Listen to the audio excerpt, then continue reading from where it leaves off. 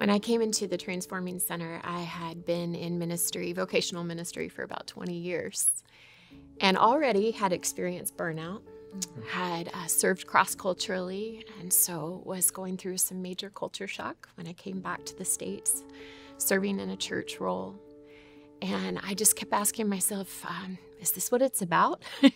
Is this how I'm going to stay in the game?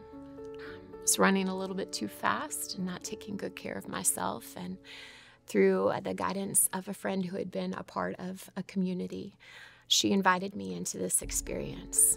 And to say that the experiences, the rhythms were grounding for me would be an understatement.